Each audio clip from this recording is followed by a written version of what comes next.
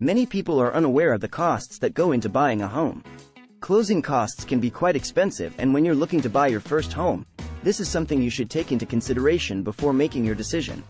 What are closing costs when buying a home? In this video, we will discuss what closing costs are, why they exist in the first place, and things to keep in mind when you are ready to close on your home. Keep watching to find out more. What are real estate closing costs? When you buy a home, the first thing you might ask yourself is, what are real estate closing costs? The answer to this question is simple. It is the cost that buyers endure when they are ready to purchase a home. What you have to remember is this. In everything you do, there is a cost of doing business. When you buy your car, you have to deal with some cost to close on that car. That would include taxes, title and license, and your down payment, and normally fees associated to take the car off the lot. The same thing would go for when you are buying a home or property. When you buy a home, there are certain fees that you have to pay to close on a home. In real estate, this is known as closing cost. This makes up the entire closing cost in a real estate transaction. What are closing costs for? So you are asking the question, what are closing costs for? Closing costs are fees associated with the title company, mortgage loan, and local government taxes. When you went through the loan process, the loan officer handed you a loan estimate form. When you review this form gave you information about what you would pay at closing, which would be your loan closing cost amount. On this form, you will see your loan amount, interest rate, and your monthly principal and interest payment a month. The part you want to pay close attention to is cost at closing. This area will give you the estimated closing cost you need to pay at the title company. These are normally lender-associated fees with that lender charges to process the loan, as well as your down payment used in conjunction to give to the bottom-line investor who is the financed backer of the loan. Normally, this is a lender institution, Fannie Mae, Freddie Mac, FHA government-backed loans, VA, or private investors. More on this in the video. So what closing costs are? They are fees you will incur when closing on a home. The closing costs that you'll incur when buying a home can range, and there are a few things that we can do to help you understand what they are. What is in closing cost? Now let's take a look at what is included in closing costs for buyers. When you buy a home, you have fees that are necessary to close on your home. It's important to know what they are so you can plan for them. There are a few things to consider when knowing what's in the buyer's closing cost. But when we ask the question, what is in the closing cost? We have to answer this question as follows. In a typical closing, there are two sides. You have the seller's closing cost and the buyer's closing cost. The seller closing cost will consist of prorated taxes, real estate commission, title company fees, and title policy. Sometimes the other fees they will pay will be seller's concession, mortgage lien payoffs, home warranty policy if this was negotiated that the seller would pay it, judgment liens payoff, if it applies. When we get to the buyer's closing cost, the buyer's closing cost normally consists of a few things as well.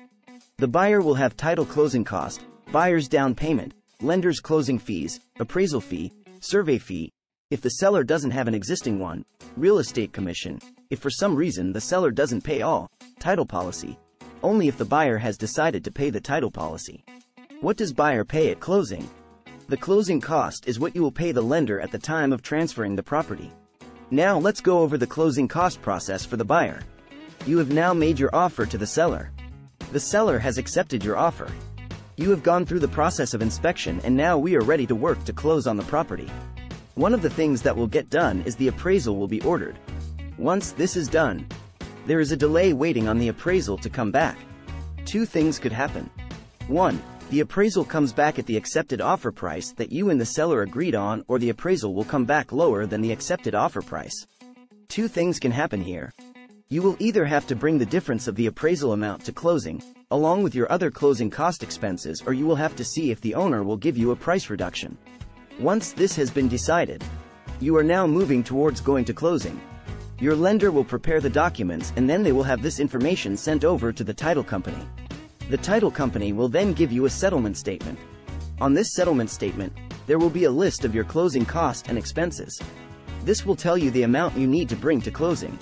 The following is a list of items that will be on this. 1. Recording fees. A fee associated with the title company, paid by the buyer at closing, to record the new deed of the property with the buyer's information.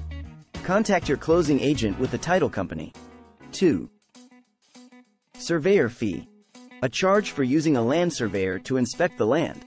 This fee depends on the country, state, or province and the size of the project. Contact the title company. 3.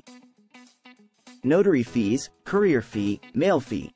Fees for notarized documents and for documents that need to be couriered or sent via mail. These fees are typically itemized in the closing documents or can be provided by the title company. 4. Attorney fee and doc prep. A fee for preparing legal documents, such as loan documents, escrow agreements, title reports, and release of liens and property description when buying a house. Contact your local title company. 5. Loan origination fee. The cost of doing business with your lender. Each lender might have a different loan origination fee. Ask the lender about their closing cost fees or loan origination fees during the interview process. Shop around to compare fees. 6. Termite inspection, WDI report. A termite inspection report used to determine if there are any termites or other pests that could cause structural damage to the home. Report is ordered by lender. Arrange for a termite inspection and obtain the WDI report. 7. Real estate commission. A fee agreed upon when signing a buyer's representation agreement with a real estate agent for their services in showing properties. Refer to the buyer's representation agreement signed with the agent. 8. Prorated taxes. The buyer's share of property taxes, calculated based on the date of closing. Contact your title company for prorated tax amounts. What if my down payment funds are gifted to me? If you have a relative who would like to gift you down payment funds, this can be possible. But the person who gifts you the funds must be an immediate family member. This means mother, father, grandparents.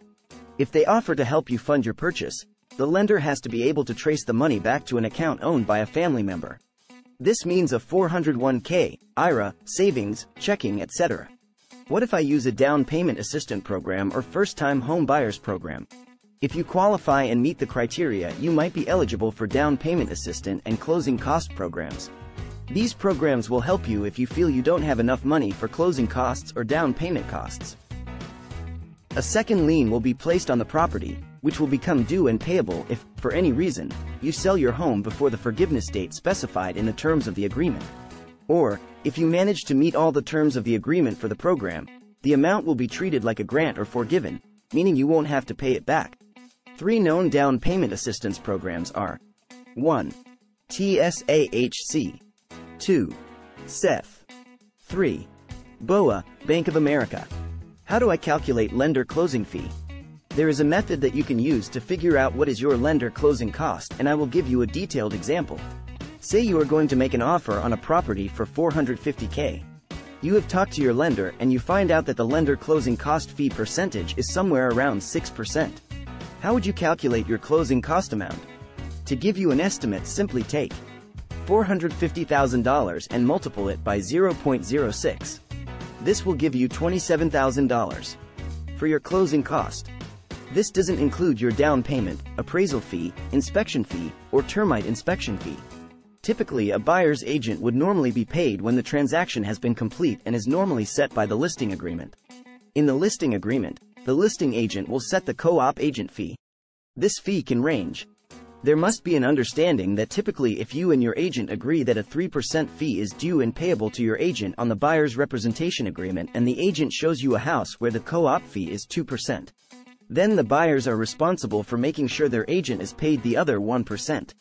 This is based on the buyer's representation agreement that you signed with your agent. Also, in the buyer's representation agreement, there might be a fee to get started with the agent. This fee is charged to ensure that you are serious about buying a property. And this upfront fee could also vary. It's done to ensure that you are not wasting the agent's time showing you homes and you decide to not buy. Remember, time is money and the agent is taking the time to make sure you see properties, so they deserve to make their commission and fees.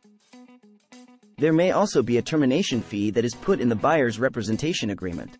This fee is there because sometimes things happen and you might not be in the market to buy anymore, or you might decide that you want to use a different agent. Therefore, a termination fee is charged to terminate the agreement between you and your agent. Conclusion. Hopefully, this video has given you a better understanding of what your closing cost is when buying a home. Buying a home is one of the most expensive purchases you can make in your lifetime. And this video on closing costs is an important video to watch for any homeowner or future homeowner. Thank you for watching this video. If it has been helpful to you, feel free to leave us your thoughts in the comments section below. And don't forget to share this video with loved ones or with anyone who might find this video useful. Did you like this video? Do me a favor and hit that like button and subscribe.